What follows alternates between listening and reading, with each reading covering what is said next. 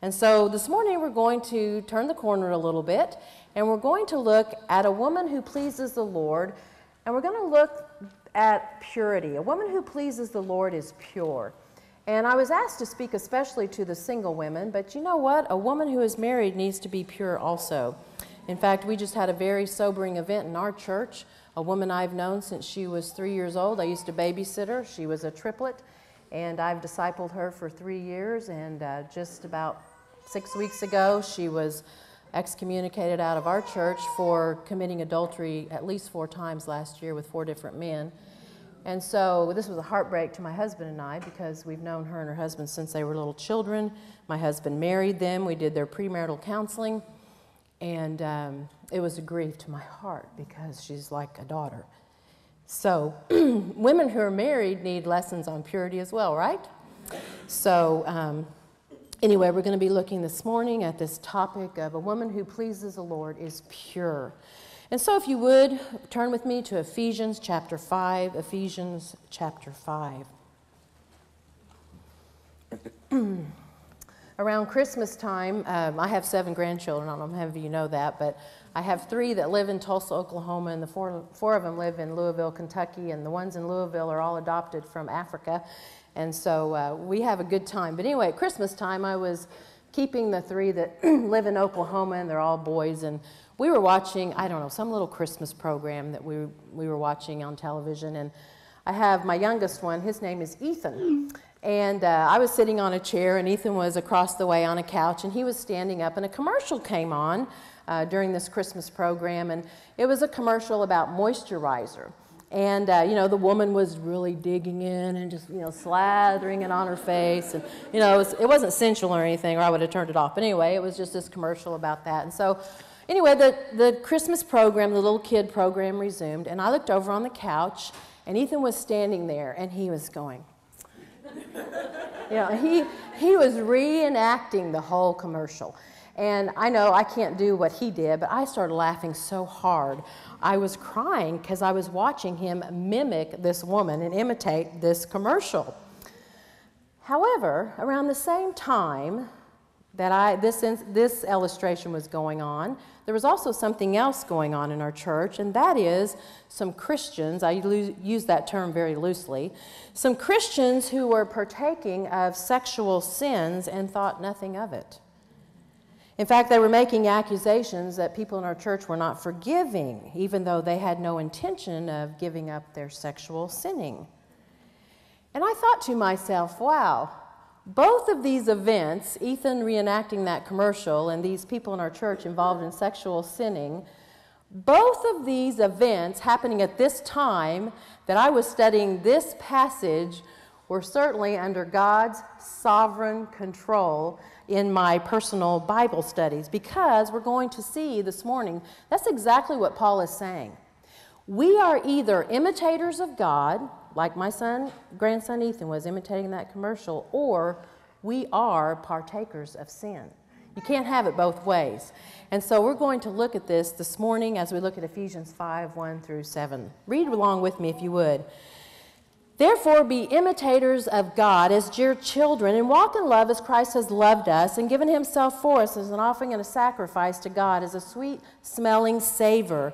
But fornication, uncleanness, and covetousness, let it not be named once among you as becomes saints, neither filthiness, nor foolish talking, nor jesting, which are not fitting, but rather giving of thanks. For this you know, no fornicator, unclean person, covetous man, idolater has any inheritance in the kingdom of God and in Christ. Let no one deceive you because of these things. Because of this, the wrath of God has come on the sons of disobedience. Therefore, do not be partakers with them. Now, ladies, a woman who pleases the Lord by being pure, as she imitates God and she puts off sexual sins. And so you have an outline there, I think, before you in your brochure. We're going to look, first of all, the call to imitate God as dear children. We're going to look at the call to not involve ourselves in sexual sin.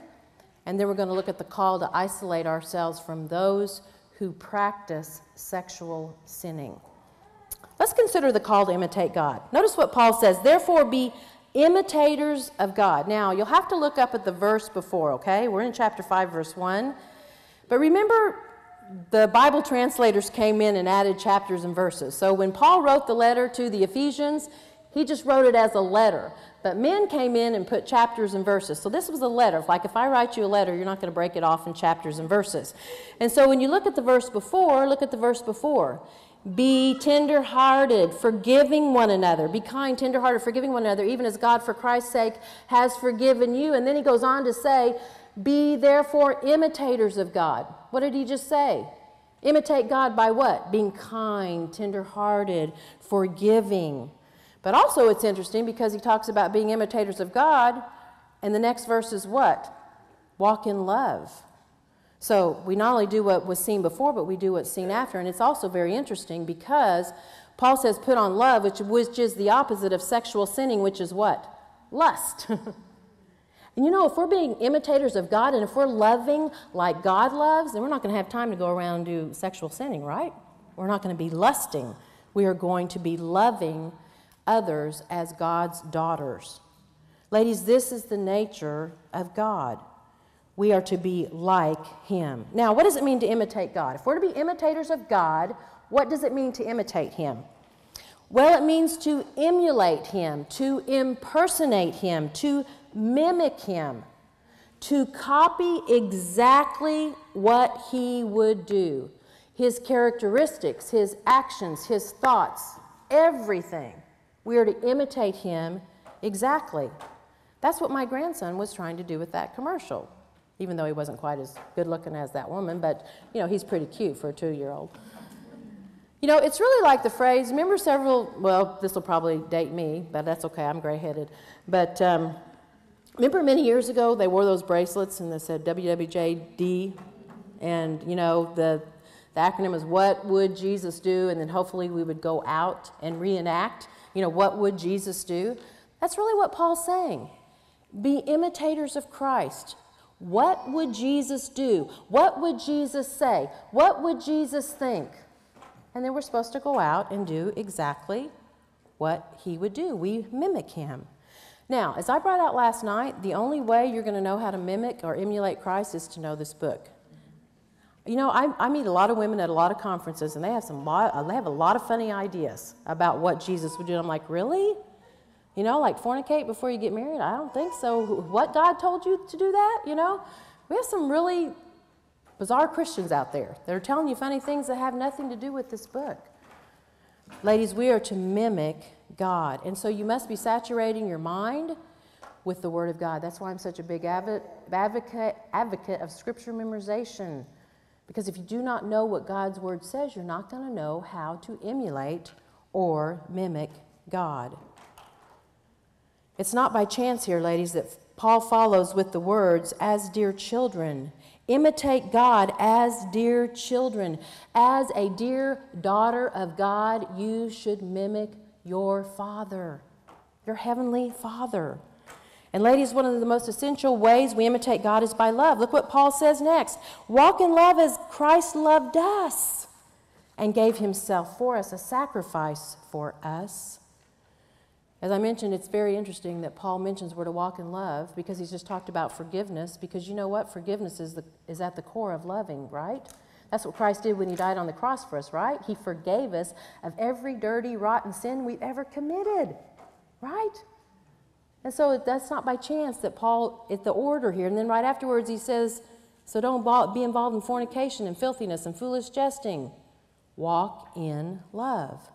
Mimic Christ. Now, what does Paul mean when he says we're to walk in love as Christ did, as a sweet-smelling sacrifice? Well, the word offering means to bring, like in the case of an offering that they would bring in the Old Testament. When they would offer a peace offering or a sin offering, they would bring usually a lamb, unless they were poor, and then they would bring a dove and sometimes 2 pigeons, and they would bring them to the altar for a slaughter sacrifice. Ladies, that's what Christ did. We've been singing about him. I think the passage was read in Revelation, that who is worthy to open the seal? the Lamb. He is the only one. Christ brought himself as that perfect lamb sacrifice, and he was a slaughter for us, for our sins. As Isaiah said, he was oppressed, he was afflicted. He did not open his mouth. He was led as a lamb to the slaughter. He offered himself willingly for us as a slaughter sacrifice. And Paul says, guess what? You want to imitate Christ? Then you do exactly what he did. You offer yourself. Now, you can't go to the cross and die for the sins of the world. But ladies, we are to offer ourselves as a slaughter sacrifice. In fact, isn't that what Jesus said in the upper room discourse before he went to the cross? This is my commandment, that you love one another as I have loved you. There is no greater thing than this, that a man lay down his life for his friends. A man give himself up as a slaughter sacrifice by loving. Or the verse we quoted last night, I beseech you therefore, brethren, by the mercies of God, you present your bodies what? Living sacrifice, wholly acceptable unto God, which is your reasonable service. Ladies, that's just what we ought to do. We ought to love others like that, as a living sacrifice. That means you do whatever is needed, whatever is asked of you, and you do it with a joyful heart, a cheerful heart. In fact, we're not going to get into this passage. I know you want me to, but in Ephesians later on, Paul tells the husband they have to love their wife like that, the way Christ loved the church. Now, ladies, after I studied that passage, I was so glad that God made me a woman, because I don't know. I mean, that's hard. That's hard. Our husbands have a hard job loving us the way Christ loved the church and gave himself as a sacrifice. That's hard. And Paul goes on to say this offering and sacrifice of Christ to God was a sweet-smelling savor. Now, ladies, have you ever come home from, I don't know, work or church, and you have a roast cooking? I mean, we were over at Nikki's the other night, and we walked in, there was some, I don't know what those were, beef jerky, jerk beef or something. I don't know what it was, but I mean, I was telling her this morning, I'm still dreaming about that, hopefully not lusting or sinfully or anything, but I mean, the smell is like, I couldn't wait, and it was delicious. That's what Paul is saying here. The sacrifice of Christ to God was like a sweet-smelling savor.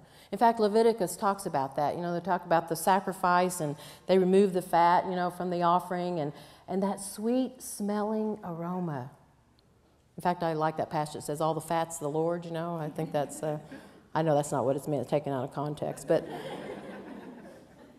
it's a sweet smell. And the word sweet smell would indicate the Lord's offering of himself was pleasing to the Father. Remember Isaiah said, it pleased the Father to bruise his Son. It pleased him. It was a sweet-smelling sacrifice. Ladies, the things that we do, which are a sacrifice and an offering, are sweet-smelling not only to God but to others. How many times in your life has someone done something for you? And I mean, they've really sacrificed on your behalf. And it's like that sweet aroma. It's like, wow, I can't believe you did that for me. Really? I mean, you really did that for me? I remember last year, I had mentioned last night, my husband was in the hospital 7 times last year and almost died.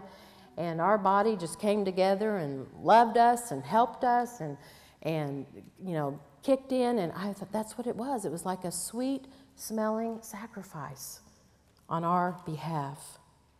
Well, Paul moves on from our responsibility to imitate God to now our responsibility to not partake in certain sins. And ladies, think about it very carefully, the order here. Always think context, okay? If we are offering ourselves as a sacrifice to God and to others, like we should, loving, we're not going to have time and we're not going to want to involve ourselves in sexual sin, are we? Shouldn't, anyway, if we're loving like Christ loved. So he moves on to our responsibility to not partake in sexual sins. Notice what he says. Fornication and uncleanness and covetousness, let it not be named once. Once, not once among you. So in contrast to walking in love, some of us walk in sin. Some of us walk in lust. Now, these are all sexual sins, and I'm going to define each one of them, okay? The first one is fornication. Fornication. Now, the Greek word for fornication is porneia. We get our English word pornography from this word. And so, ladies, many times when we think about fornication, we just think about a man and a woman who are having sex before marriage. That is not the Greek term here. Fornication is a very broad term, and it pertains to any type of sexual sin. It could be sex outside of marriage. It could be adultery. It could be homosexuality. It could be incest. It could be bestiality. We had a woman in our town about 2 years ago who was arrested for having sex with her dog. I mean, it could be any type of sexual sin. And, that's mentioned in the Old Testament. So I heard somebody go, well, it's mentioned in the Old Testament. Remember about a woman who lies down with a beast as she does a man, they should both be stoned. And so, bestiality is as old as the Old Testament. So nothing new under the sun. But ladies, I want to be very frank with you this morning. We are faced with sexual temptation like no other generation.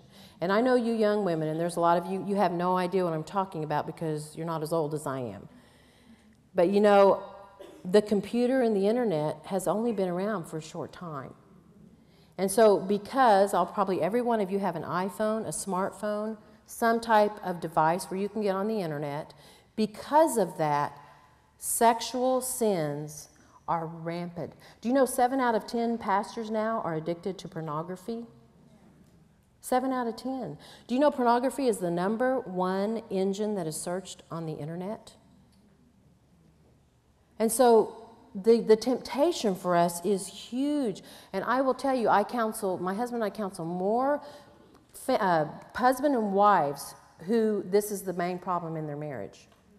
And it's not just men now that are addicted to pornography. The statistics are rising rapidly with women who are addicted to pornography. And ladies, many, many Christians, their families have been ruined due to this terrible sin that is started on the internet. And not just the internet, movies, magazines, billboards. I mean, sometimes just billboards or just walking around the mall, can be hazardous to your purity.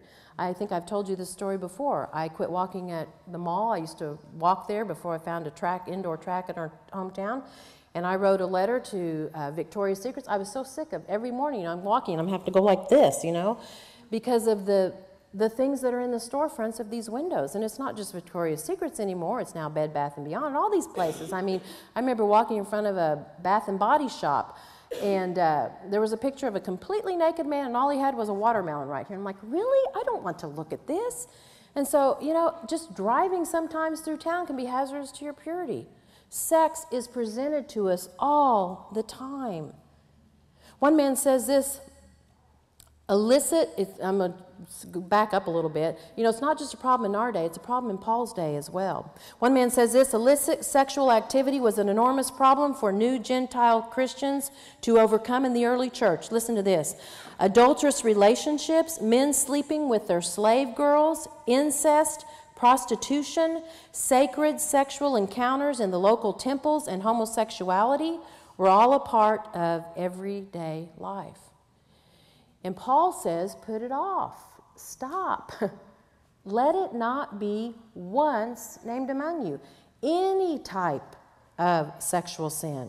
Now, the second sin Paul mentions is uncleanness. Uncleanness. This is any type of moral or physical impurity. This might be passions, ideas, fantasies. Maybe I'm very concerned about the new Christian novels that women read. They're nothing more than, little saucy novels with some Christian slang, thrown in there. Ladies, stay away from that stuff. Before I became a believer in Jesus Christ at the age of 30, I was addicted to soap operas. And, I started at 11 and I went to 3. And, that's all I did all day. And I built my whole life around that. And, my husband was in the ministry then, and most of you have heard my testimony. I didn't come to faith in Christ till I was 30. But, he never knew I was doing that until after I got saved. And then I had to confess that sin and many others to him. But I can remember just sitting around and just, wishing I had a, man like that. And, lusting it was ridiculous. And so these things that you fill your minds, and that's what Paul's talking about. Put that off, because lusting after someone else's husband, or lusting after, another woman, or whatever, dog or whatever, that's sin. That's uncleanness. And Paul says, stop. In fact, he's already talked about this in chapter 4, verse 19. He called it uncleanness with greediness, which is really the third sin here that he talks about, covetousness. Fornication, cleanness, or covetousness. Ladies, do you know that's what sexual sinning is? It's coveting. It's wanting something that is not yours to have. You know that's one of the 10 commandments that God gave to Moses? You shall not covet your neighbor's house. You shall not covet his wife, his servant, his ox, his donkey. Nothing. You shouldn't covet anything that's your neighbor's. Sexual sins are nothing more than greed, because they're taking something that is not yours to have. In fact, right now most of us are probably just in shock and horror at these 3 women that were rescued in Ohio. And I read last night on my news that I can get on my phone, that guy that they have arrested now and put in jail. Do you know what he said? Sick. He said, I am addicted to sex, and I am unable to control my impulses. That's what he is. He's coveting. It's uncleanness with greediness. And I bet you when they start looking, this guy's got a pornography habit that you won't believe. And he's filling all his fantasies up with these 3 women that he hid for 10 years in his basement. Ladies, sexual sins are nothing more than coveting. You're coveting someone else's body for your own pleasure. Paul says, put it off. Paul says these sins are not to even be named once among us. We're not to be involved in those things. It's not fitting. In fact, in verse 12, he says it's a shame to even talk about those things that are done of them in secret. Now, Paul he's not saying we shouldn't talk about sexual sins or name them, but we shouldn't talk about the details of that. We don't participate in them. Ladies, I would encourage you to flee like Joseph did. Remember when Potiphar's wife every day tried to get him to have sex with her? Every day she pressed him, have sex with me, have sex with me, have sex with me. And the Bible tells us he fled and he got out. He was a wise man. He fled temptation. In fact, I was really encouraged. A couple months ago, I had my 4 grandchildren from Louisville stay with me. And, the 3 of them from Rwanda have only been here 2 years in July. The one from Uganda has been here 6 years. But anyway, I don't remember what was going on, and we were out doing something, and all of a sudden there's 2 boys and 2 girls, and Isaiah and Judah, we were doing something, and all of a sudden they turned their head, and I said, what are you doing? We're not to look at any woman to lust after her. And I thought, well, that's good. I don't know what, we were out, maybe somebody, how the women dress today or something, but already in their home, their mom and their dad, my daughter and her husband are training them to not look upon a woman, to lust after her. And it's hard in this day and age. You kind of have to walk with blinders on your eyes, but that's what we need to do. We need to flee. We need to run from these things. Ladies, we should not have anything to do with these sins. We shouldn't even hint at them or flirt with them. One man says this, what does it mean that there must not be even a hint of immorality among the saints? It must mean something. In our sex-saturated culture, I would be surprised if there were not at least a few hints of immorality in our text, our tweets, and our inside jokes. And what about our clothes, our music, our flirting, and the way we talk about people who are in the room? We have to take a hard look at the things we choose to put in front of our faces. If there was a couple engaged in sexual activity on the couch in front of you, would you pull up a seat to watch? No, that would be perverse, he says. So why is it different when people record it first and then you watch it? What if a good-looking guy or girl, barely dressed, came up to you on the beach and said, why don't you sit on your towel right here and stare at me for a while? Would you do it? No, that would be creepy, he says. Why is it acceptable then when the same images are blown up the size of a 3-story building? If we're honest, we often seek exposure to sexual immorality and temptation to impurity and call it innocent relaxation. He goes on to say, try turning off the television and staying away from movies for a month and see what new things you see when you come back. I fear many of us have become numb to the poison we are drinking. When it comes to sexual immorality, sin looks normal, righteousness looks very strange, and we look a lot like everybody else. Paul goes on to list some more sins for us to shun in verse 4. Notice what he says, neither filthiness, nor foolish talking, nor coarse jesting. So the next sin on the list is filthiness. What's filthiness? Filthiness is obscene or indecent language, dirty talk, disgraceful speech. I would give you an example, but if I did, then I would be doing what Paul says for me not to do. But ladies, all you got to do is go outside, go to the store this afternoon. I mean, I'm appalled sometimes at some of the things that I hear coming out of people's mouths. Why do they have to use those words? And it's not just the world. I hear it from Christians too. Shame on us. Shame on us. I don't know about you, but ladies, we need to put off filthiness. Now, the next on the list of sins that we are to flee from is foolish talking. What does that mean? Well, it's interesting. Foolish talking is not mentioned anywhere else in Scripture. This is the only passage that it's mentioned in. This means stupid talk, foolish talk, idle talk. It would entail sexual talk, dirty jokes. Again, I would encourage you not to participate in those. I would encourage you not to tell dirty jokes. I would encourage you not to listen to them. The next form of speech to rid ourselves of is coarse jesting. This means sarcastic ridicule. This is someone who will say anything to get somebody else to laugh, even if they have to cut people down and embarrass them. In fact, the word also connotes filthy or sexual talk. Coarse jesting. Ladies, this type of talking is not fitting or appropriate for God's children. And let me say a word to you as young mothers.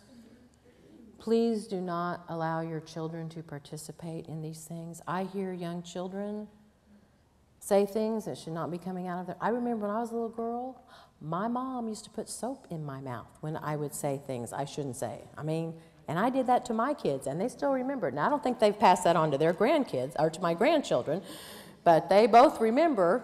Maybe I won't get a Mother's Day present tomorrow, I don't know. But they both remember that I put soap in their mouth, you know. One time my son came home and he said the F word, and I said, excuse me? Or no, he wrote it on the sidewalk, and I said, where did you hear at school? I said, I don't care, the soap goes in the mouth. That is not a word that is appropriate. And I see children doing it, and mothers just ignore it. Ladies, it's not appropriate. Instead of using our mouths for that kind of speech, notice what Paul says. Instead of talking and acting like that, we're to do what? Give thanks. And we saw last night, this is a sign of a woman who's devoted to the Lord. She doesn't use her mouth for filthy talking. She uses her mouth to give thanks. That's what's fitting. Paul says in Hebrews 13:15, therefore by him let us continually offer a sacrifice of praise to God, the fruit of our lips, giving thanks to his name. Ladies, a woman who is pleasing the Lord gives thanks. Now, perhaps you think it's odd that Paul injects right here that we are to give thanks, but think about it. If we're using our mouths for thanksgiving to God and others, then we're doing the opposite of what he's just mentioned, right? Instead of being selfish with sexual perversions and sexual talk, we are being selfless by praising God. Instead of being selfish, we're being thankful. Ladies, could you imagine how our lives would change and be challenged if every time we gathered with the saints we obeyed this verse alone? Would change everything, wouldn't it? Instead of foolish talk, we praised God for his goodness. Instead of coarse jesting, we encourage a sister who's going through a struggle. In fact, when's the last time you took a verse like this and applied it to your conversation, your motives, your YouTube clips, tweets, Twitters, television, and commercial intake? Ladies, I think one of the most motivating verses in Scripture in regards to our speech is where Jesus says, every idle word that men speak, they will give an account in the day of judgment. For by your words you will be justified, or by your words you'll be condemned. That is a frightening verse. Now, just in case you might be thinking like some well-meaning Christians do today, that these things are okay, and, you know, Susan, you live in the little house of the prairie days, get with it. What is wrong with you? You know, it's okay. Maybe you think these things are becoming of a dear child of God. Paul wants to remind us it's not okay. In fact, it's not only not okay, it's worthy of damnation. And we're not going to see the call to isolate ourselves from those who practice these things. Look at verse 5. For this you know, no fornicator or unclean person, covetous man who is an idolater has any inheritance in the kingdom of Christ and of God. Paul says, you know this. Just like, ladies, you know this. I shouldn't have to even be telling you this morning, right? You know this. If you know God's word, you know this. No fornicator will enter the kingdom of heaven. Those who practice these things will not inherit the kingdom of heaven. In fact, when well-meaning Christians come to me and they say, Susan, you know, in fact, that girl I was just telling you about, I said, you're going to spend eternity in the lake of fire. And she said, I am not. I'm a Christian.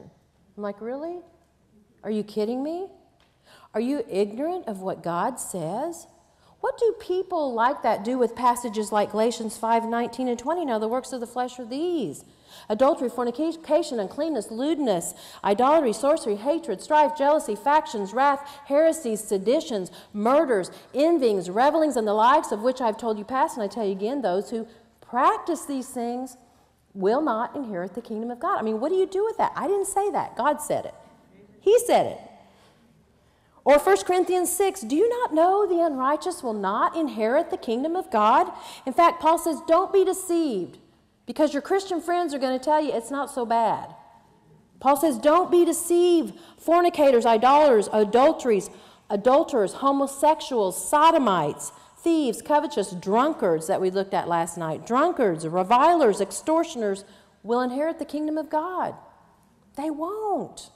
I didn't say it. God said it. You can take it up with him later today. I didn't say it. He said it. Paul goes on to say in verse 6, let no one deceive you with empty words. My friend, we are living in an age where everyone does what is right in their own eyes. And well-meaning Christian friends will tell you, go ahead and fornicate. It's okay. Go ahead and commit adultery. It's okay. Go ahead and have that homosexual relationship. It's okay. I mean, 13 states now have adopted same-sex marriage. It's okay. The day's going to come where, you know, it's going to be in the church. I mean, you know, I don't know what we're going to do. I was in a church in Kansas a few weeks ago, and the pastor's wife told me that all the pastors in this area in Salina, Kansas had gotten together and banded together, that they were going to stand firm when the government started saying we have to let the homosexual couples come into the church. Even if they had to go to prison, they were going to stand firm. Ladies, Paul says, don't be deceived. Or someone says, yeah. In fact, there was a movie that came out about 4 or 5 months ago, and some of my Christian friends said, Susan, you really need to go see this. And I said, really? So I got online. It had 25 times that God's name was taken in vain, 4 or 5 sex scenes. I'm like, what? What? Are you serious? Go ahead and see it. It's a good movie. You know, the good outweighs the bad. Paul says, don't let anyone deceive you. Don't believe it. Ladies, God does not change his character to suit our sexual perversions. God is holy. He can't look upon sin. Paul says the same thing in the sister epistle, Colossians 3. He says, therefore put to death your members which are upon the earth, uncleanness, fornication, covetousness, idolatry. Because of these things, the wrath of God is coming on the sons of disobedience. In fact, I had lunch about 6 months ago. 5 ladies I have lunch with once a month, and my Christian friends. Debbie was there. She wasn't doing what I'm getting ready to tell you, but there was 5 of us who get together once a month, and the subject of homosexuality came up because it's a big topic now with everybody adopting it. And by the time the lunch was over, I had a couple of my friends snarling their teeth at me. And you know what? We're not having lunch anymore. They've completely cut off the lunch because I took a stand. You know, one of the ladies says, well, we're just born that way. And I said, yeah, we're all born that way. We're all born depraved. We're all born for propensity of sexual sinning. But God comes in and changes that. And anyway, we paid the price, but I tried to go away rejoicing for the sake of Christ. But it's hard to lose your friends. And, you know, ladies, it's going to get more and more difficult. It's going to get more and more difficult as Christians become persecuted for the cause of Christ. Paul says, don't be deceived. Do not be deceived. Don't let no man deceive you. He says, because of these things, the wrath of God is coming on the sons of disobedience. Ladies, since they have no inheritance in the kingdom of God, those who practice these things, the wrath that is coming would be what? Eternal torment in hell. Just as I told my young disciple, if you continue in this lifestyle, you will spend eternity in hell if you don't repent. That's a high price to pay for temporal pleasure, isn't it? High price to pay. Ladies, I would ask that we would be like Moses, who chose rather to suffer affliction with the people of God than to enjoy pleasures of sin for a season. Sin does have pleasure, but only for a season. And then payday comes. And you do reap what you sow. And I've lived long enough, and I could tell you some of the situations in my life where I have reaped what I have sown in the past. Some of those are not so pleasant before my life in Christ. It's not worth it. Paul ends his call to flee by saying this, therefore do not be partakers with them. Paul says, do not co-participate with them. Paul says in 1 Corinthians 5:11, I have written to you before, do not keep company with anyone who is called a brother or a sister, who is involved in sexual immorality, a covetous person, idolater, a reviler, or a drunkard, or an extortioner. Do not even eat with such a person. Ladies, I would caution you to not have as your bosom buddy someone who claims to be a Christian and is involved in sexual sinning. Paul says we're not even to eat with such a person. Now, maybe you're saying this morning, I wouldn't do that. I mean, I wouldn't fornicate like Paul's talking about. Use my mouth for dirty language. I wouldn't do that. But ladies, we'll listen to it. We'll watch it on the television, the movies, the internet. We will let others speak in these ways without correcting them, and so we become partakers with them. Paul says, don't participate. Don't participate. So, we've seen the call to imitate God as dear children. We imitate God by being kind, tender-hearted, forgiving, loving to the point of offering ourselves up and being thankful. Secondly, we see the call to not involve ourselves in sin. We're not to involve ourselves in sexual sins of fornication, uncleanness, covetousness, filthiness, foolish talking, or jesting. And then lastly, the call to isolate ourselves from these who practice these type of sins. We are not to be deceived by well-meaning friends and involve ourselves in these things. Ladies, we must remember these sins are worthy of hell and prohibit one from entering the kingdom of God. Now, in closing, are you an imitator of God? Are you studying with carefulness the Word of God so that you know how to behave like my grandson who studied the commercial to know how to fully reenact it? Are you participating in any type of sexual sin? Fornication, adultery, homosexuality, bestiality, incest, lust, pornography, fantasies?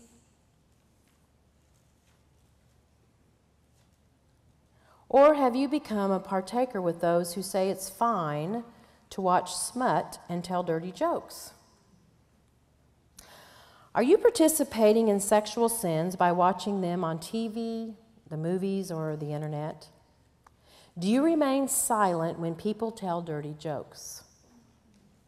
Do you love Christ enough to stand up for him and confront sexual perversion like Penias did? Remember Penias in Numbers 25? The Israelite and the Midianite woman who was having sex right on the temple door. I mean, the the steps. And Penaias took a javelin and threw it, and it went through the abdomen and killed them both. And God said he gave him a covenant of peace for what he did. He stood up. He was zealous for the Lord's sake.